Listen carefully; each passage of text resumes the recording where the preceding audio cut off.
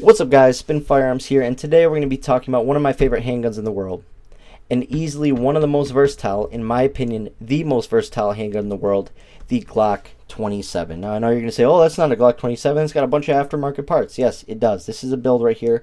I enjoy creating stuff. I enjoy building to my liking. Doesn't matter if the handgun comes completely stock, I have a bunch of them stock. But I also have a bunch that I like to change things out on and make sure they still run reliably. But the Glock 27, an amazing handgun that came out around 1994, 1995. Has unlimited time, years, rounds, and so on through it. Unlimited.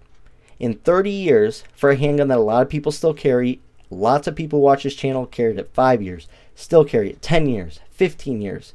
The same exact handgun, and they said never had an issue. It's one of the most tested handguns in the world at this point that is still relevant and can still, work with larger magazines and so on. Now, the Glock 27 isn't necessarily the most popular out of the baby Glocks. It actually is the Glock 26. But what's interesting about this Glock right here is it can be multiple Glocks.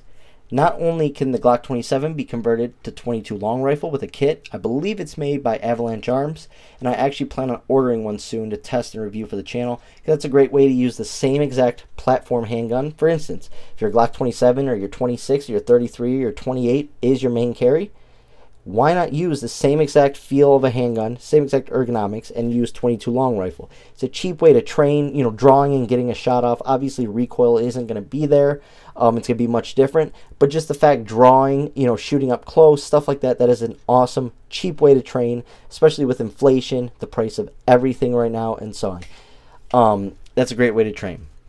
What also is amazing about the 27 is, even though it's a little thick, it is very, very small.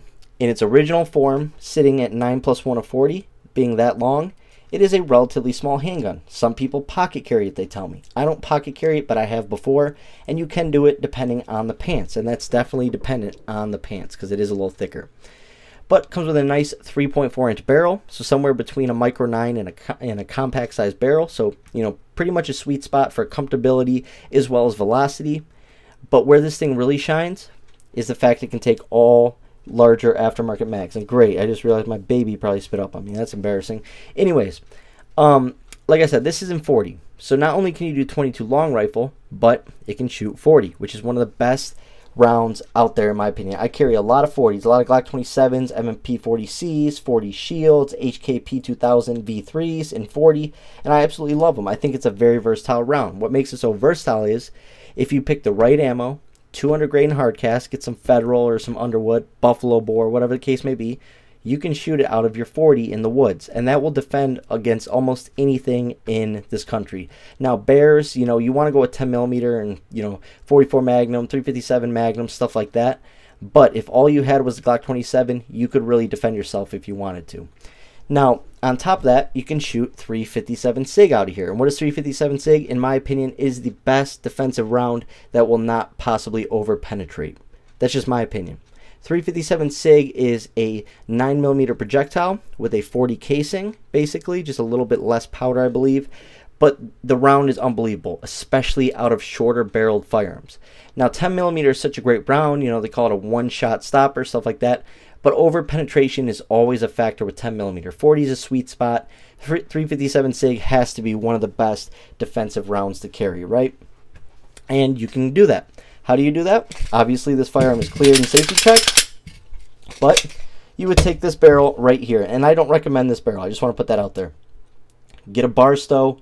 Get a KKM Precision. Get a Storm Lake. This is just one of my Lone Wolf barrels. It's a conversion barrel that I got. And since you have that 40 slide, you put this in, and for 357 SIG, you don't even have to change out your ejector. You don't have to change out your extractor, nothing, because it uses the exact same size casing. So you're good. You just need this barrel. You now have a Glock 33. Now, if you want a Glock 26, take this right here, which is a great barrel. I definitely recommend this barrel. Now, what you'll notice is a lot of high-end barrels stick with the stainless steel. So when you see designs that look similar like this, they tend to be good quality barrels. Always check the brand name and stuff like that. But these companies like Barstow, KKM Precision, Storm Lake, Alpha Shooting Sports, they all do a very similar, you know, it's like a matte stainless here, a shiny stainless there, and they all are just unbelievable barrels. All these barrels are equal on my playing field. I think the KKM Precision might be a little bit better, but all awesome barrels, just if you're ever shopping around for a barrel. But Storm Lake, this has been an awesome, awesome conversion barrel. I've ran thousands of rounds through this of 9mm out of a Glock 27, not this one, but a different one, and this barrel has been great. I mean, it's been an absolute awesome barrel. The fact that it runs another caliber so reliably is unbelievable. And the way that works is, if you look at the width of barrels, obviously you see how thick those are, but the hole is smaller. With a 40, it's going to be a bigger hole, but smaller walls. All this does is add some width to the barrel so it fits the front hole on your slide, and, you know, shrinks that bore down to 9mm, or, you know, in 357 SIG being a 9mm projectile. So you now have 357 SIG, 9mm, 40, and 22 long rifle. Let's talk about magazine options. Now for for the 22 long rifle, I think there's only 2 magazine options, maybe 3. You have the 10 rounder, which is meant for these, and then I think you have a 15 rounder for the Glock 19, but you can still run those because these run larger Glock mags. So this right here can take a Glock 23 mag, a Glock 22 mag, the extremely long, I think 24 round Glock mags that are chambered in 40. Then, same thing, for 9mm, you can do the 10 round mags in there, 12, 15, 17, 19. I think they make a 21, a 24, a 31, and a 33. Unlimited barrel options with this. And then 357 SIG, basically all the capacities are going to be the same as 40, but in 357 SIG. So you have the most popular magazines ever to be made, which are polymer Glock mags, in double stack, which are the 940 and 357 SIG, 9mm being the most popular, then 40, then 357 SIG. You get all those magazine options. If you go to any firearm store right now, I don't care where it is, I don't care where you are, you can find a Glock mag that fits this. Whether it's a 9mm Glock 19 mag, a Glock 23 mag, a Glock 32 mag, you can find a magazine for this handgun anywhere. Doesn't matter where it is. It's the most popular magazines. The internals. Like I said, you just change a couple parts out in a barrel and you're good to go with other calibers. It literally takes you 2 minutes and you can shoot whatever you want reliably. Now, whenever you're changing out internals, replace it with the correct OEM internal. Do not use an aftermarket brand for internals. Barrels are fine because Glock doesn't release conversion barrels, but stick to the higher end. Don't get Lone Wolf. I have had issues with this one, but my Barstow, my Storm Lake, my Barstow in 357 SIG, my Storm Lake in 9 have just ran flawlessly. They've just been the greatest barrels. Do not get that Lone Wolf one though. That's just from my experience. And then KKM Precision at least has been great. Now the one thing I do want to point out with a Glock 27, it is a Glock chambered in 40. So if you do get one, I do recommend changing out to a fully supported chamber.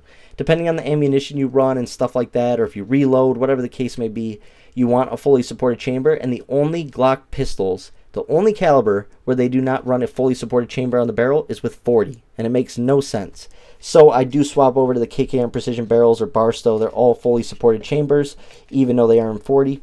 And this handgun right here is one of the most versatile, reliable, underrated, you know, spoken on when it shouldn't be, you know, handguns in the world. There's so many years to this handgun, you know, so many trials with this thing, and you never hear of issues with 26s, 27. You just don't hear of issues. They just run, and they're there when you need them to be, and that makes this handgun one of the most versatile handguns in the world. Parts kits. Oh yeah, internals. What I was going to talk about.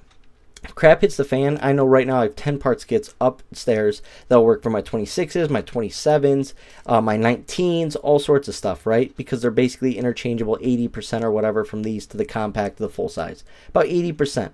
That is huge if crap ever hits the fan. If things ever go south, being able to allow your firearm to work as long as possible with that ammo stockpile is probably one of the best things you could have. So, hope you guys enjoyed the video. The Glock 27 is the most versatile. Thanks for watching.